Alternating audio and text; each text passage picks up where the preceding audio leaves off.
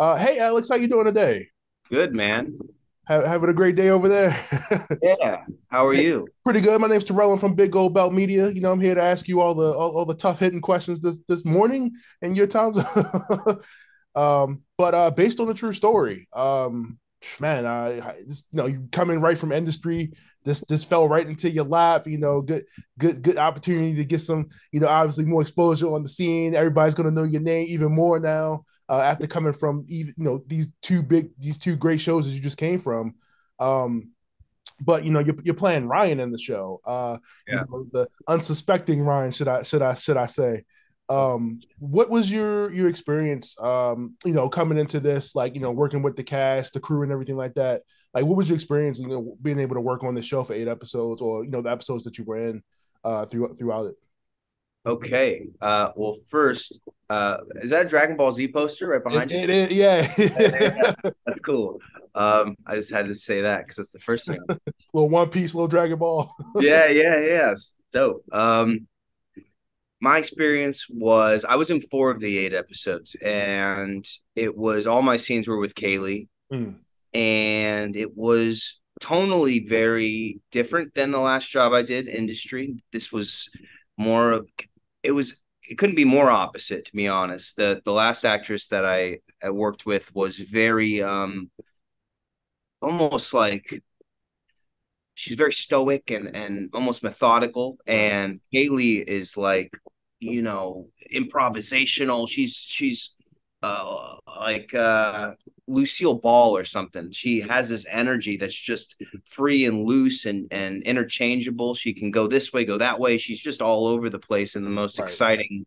I'm sure you've She's observed. coming from a sitcom. She's used to improv and stuff like that. Exactly. And I mean, I'm used to improv dramatically and I know how to do that, but her ability to kind of like be expressive and yet not feel like it's too much is very different than like HBO acting, or at least Right. that feeling of it. It's lighter, but and yet it's equally as truthful. I don't know how she does it. I'm kind of amazed. Every time I'm shocked at how she can just you go like literally just like all right, an action, and she goes off and you're just like where did that come from? She's just we're in a conversation talking about I don't know, Taco Bell or something, jump into a scene and she's just incredible in that way. Yeah, uh she definitely has a lot more range than I expected coming from that show. Because I mean, all the shows that we've seen her, she's done comedic roles, but now we see her kind of in a drama pairing with yourself. And another show that's supposed to be funny but yet serious at the mm, same time. Like you said, you just came from your last show where like every episode is like super serious, right? mm, It's real intense. Everybody's on edge. yeah. And to come to this and have a lighter note, I'm pretty sure that was like a breath of fresh air for you to Oh, kind of it was, relax. it was so good, and the set was fun. Every day was fun. It was relaxing, and the other job was fun in a different way.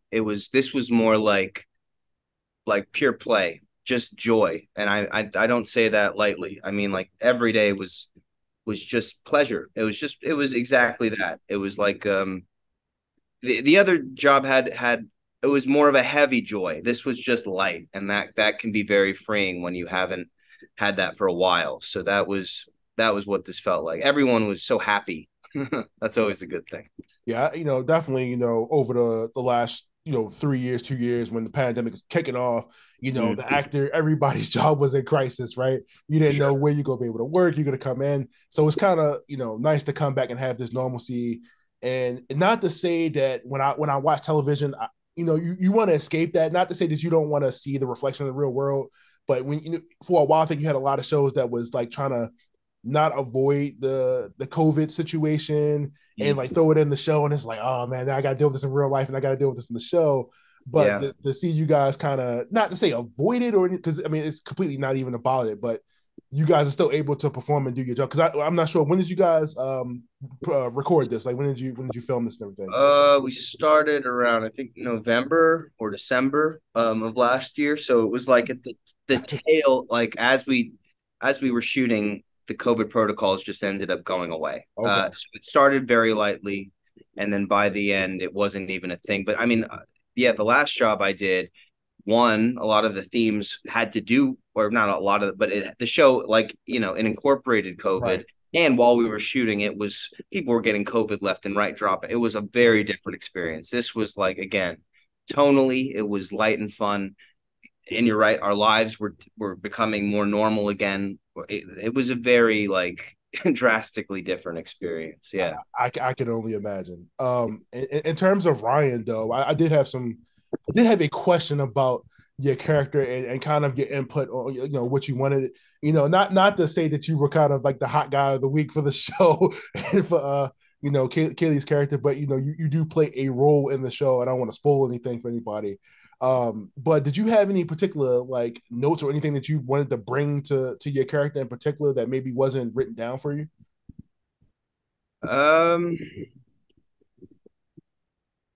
well, we talked about, me and Craig, the creator, talked about where the character could go if we were to give it a second season. So the first season, essentially, what I was trying to do in the more grounded scenes was to kind of just create an idea of something that Kaley's character is projecting this fantasy on, and kind of be slightly aloof, kind of mysterious, and then flirtatious. And more of in her fantasies, a little bit more flirtatious than what he was in life. If you notice that the actual scenes that are occurring, he's much more kind of aloof, and then in her fantasy scenes, it's much more. I'm much more boyish, much more kind of charming and invested, because it's not real. It's more, that's a clear fantasy. Right. Where the scenes where I'm just buying the house, there's a bit of flirtation, but it's not to the degree of her fantasies, or obviously like I'm not touching her or Right. all the sexual stuff. That's not real. So how I tried to play, I mean, again, I wasn't in it a lot, but the scenes I did play, I tried to kind of keep a sense of mystery, and yet the kind of energy of this might happen, this might not. Is this real? Is it not? That's kind of the function of the characters, is people are kind of going, how much of this is actually happening? How much of it is how much of it's in her head, and how much of it's real? And by the end, you kind of figure that out, Yeah, it's a lot of scenes where I'm like, is this how like okay, this because there's a lot of breaks like the way they break it into like you can't really tell if it's the transition in between, if this is like the reality, the scene at the con, and other scenes like where I'm like, okay, this is actually happening. I'm like, okay, it's always like that one thing in the scene. I'm like, okay, no, this is not real. So, but no, Yeah. it was pretty good. You did really really really good job. What expect expectations going forward? Because like I said, going into this, I think I kind of slept on it a little bit. It's such a unique thing that I don't think we've even touched, like that's been touched on before, like interview with a serial killer, type scenario, but such a comedic element to it, and just the tonal changes throughout the show as like more and more information gets revealed, and like certain characters' perspective changes and the way they act changes throughout the show is so unique. But what are your expectations going forward for the show? I would like to see how the character, because my scenes again were only with Kaley. I mean, I've talked with Craig, the creator, and we've talked about where it could go, if we were to go another season. I'd like to see him more involved in other people's narrative threads, and kind of see. I can't really tell you what his job is, but it would make a lot of sense. I can't say, I don't know, I haven't said too much Yeah, no, already. don't get the body in Uh, trouble. but yeah, I want to see how he interacts with the other characters, and then build more on what we've already seen, and keep that same tone, keep exploring, yeah, what this having this close acquaintance with the serial killer, and what that the kind of the repercussions of what their actions are going to be, or will be, with what they've done. And I think it's only going to heighten. I think it's already kind of built now to a level where it's ready to kind of drastically kind of I think it can explode into a really kind of crazy off the wall series. I think it has a really strong foundation in the first season, and I'd like to see how crazy can we get this. I think they've already kind of episode 7, and did you see the finale? Yeah, I've seen the whole thing. Yeah.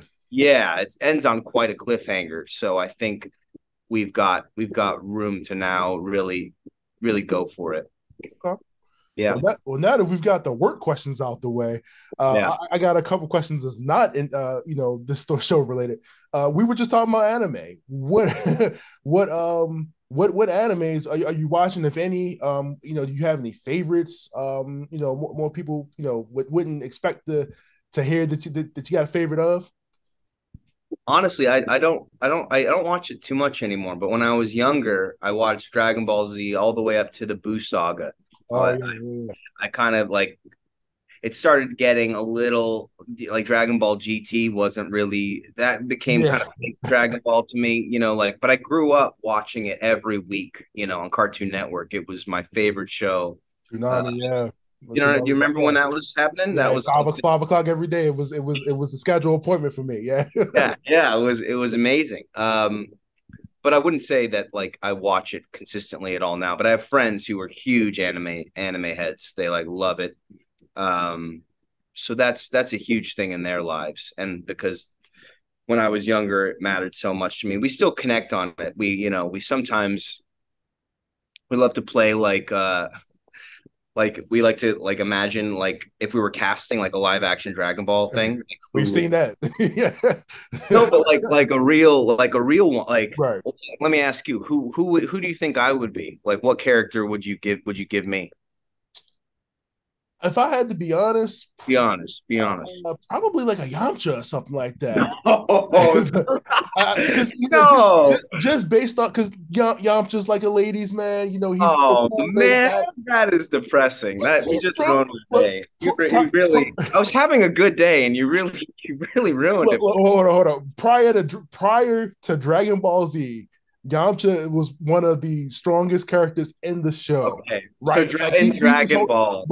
before it got ridiculous and everybody got power ups. Yamcha Uh, was holding his own with I Tien. have to call my friends and tell them this immediately. I was gonna, you know who I was gonna give you? I was gonna give you Gohan. I felt like a real Okay. Gohan. Like, and you give me Yamcha. Oh man, That's what I don't know dude. why that popped in my a All right. little bit of Wolfgang Fist.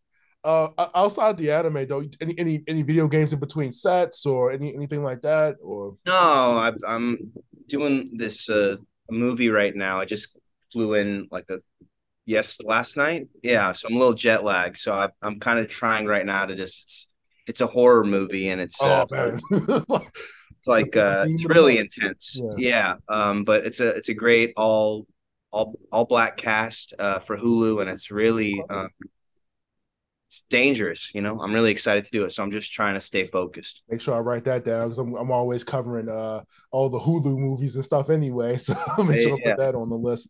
But yeah, now we know you got we got some future work coming. We got a new movie to look out for. Is that we obviously you can't really get into any details about that or anything, but No. outside of the movie, was there anything publicly that you could talk about that was coming up? People should look out for you for. No, no, I'm just doing this right now, and hopefully we get another season of based on a true story, and we Oh can yeah, we can go deeper into to not just my character, but everybody's kind of. yeah. I'd love to see more of Tom's character, the killer. I'd like to know more about his what deeper nuances into his background and what made him become the way he is, what inspires him to kind of is it purely joy. I'd like to find out more about his psychology and his upbringing and his backstory, and I'm excited to do that. I hope we get the chance to do that, so that's hopefully on the horizon. Who Look, knows? I'm always hopeful, to get a second and third season of a show that I watch. It's always a fear. I really just don't like investing time into stuff like oh man, this is good, but if the public opinion of something that's not as overall, then they get canceled. And now they got this wave where now that we're in streaming where they cancel shows while you're in the middle of watching it, and it just takes you completely out of wanting to watch the Yeah, rest of it. I'm like, I don't want shame. to watch this now. This is over. I'm not invested. But also, don't you think that like most shows, the first season, it's like everyone's kind of it's like a basketball team, right? Like you put together a bunch of players and everyone's kind of figuring out their positions. And then the second season, normally then you begin to find a rhythm, you begin to kind of understand people's strengths and weaknesses, and you feel like a sense of I think normally I notice that, if things really hit their stride in the second season, that's been my experience. So I'm hoping we get the opportunity to do that. Oh, absolutely. And Alex, I really appreciate you, taking the time today to do this one. This definitely been the highlight of the day for me. Hey man, Not my highlight. Yamcha, Yamcha. oh my god! Look, it's not a bad call. He's a good character. He's starring on the baseball team. But look, I really appreciate you taking the time to do this with me today. I know get yourself some rest, get ready for that movie. I cannot wait to get a second season of based on a true story. Like I said, such a unique show that I wasn't expecting to laugh as much as I did. And like I said, the ensemble of the cast is incredible. I wouldn't. The casting director did an amazing job putting all of you together for this. But yeah, like I said, hopefully we can do something next time. Hopefully that new Hulu movie. But other than that, I appreciate you for taking the time to do this interview with me today. Cheers, man. Have a great day. You too. See you. Bye. Thanks, Terrell.